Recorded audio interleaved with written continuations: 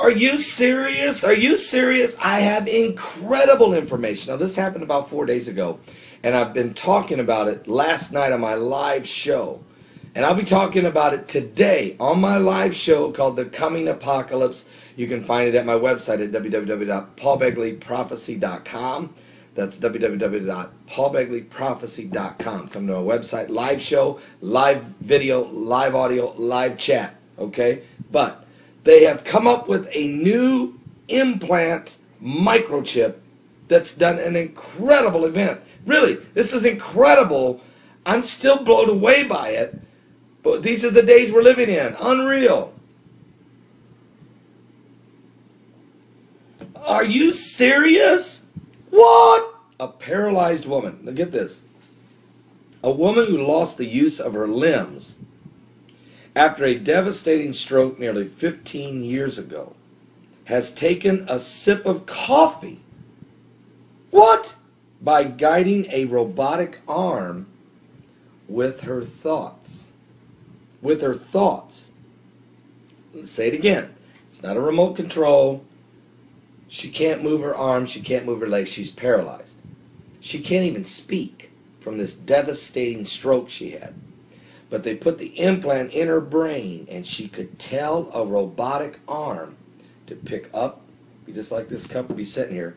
She was just thinking, and through commands of her own brain, she told this arm to grab the cup and put it to her mouth like this.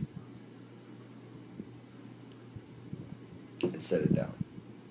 This is incredible. I mean, folks, this is incredible. Look at this. The 58-year-old woman used a brain implant to control the robot and to bring a flask of coffee to her lips. For the first time, she has picked up anything since she was paralyzed and left unable to speak by a catastrophic brainstem stroke. Doctors hailed the feat as the first demonstration of an implant that directly controls a reaching and gripping robotic arm by sensing and decoding the patient's brain signals. What?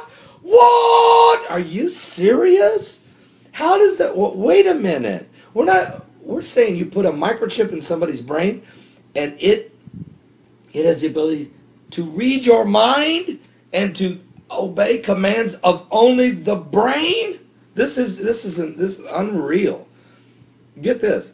The work is part of a U.S. clinical trial of an experimental implant called BrainGate. Hang on to that for a minute. That doctors see as the first step towards devices that can bypass damage to the nervous system and allow paralyzed people to regain control of their limbs or amputees to move prostheses. That's incredible. Quote, at the very beginning I had to concentrate, she said, and focus on the muscles I would use to perform certain functions.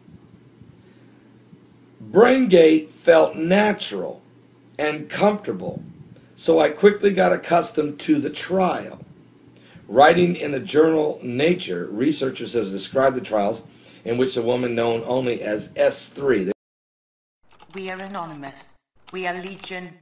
We do not forgive. We do not forget. Expect us.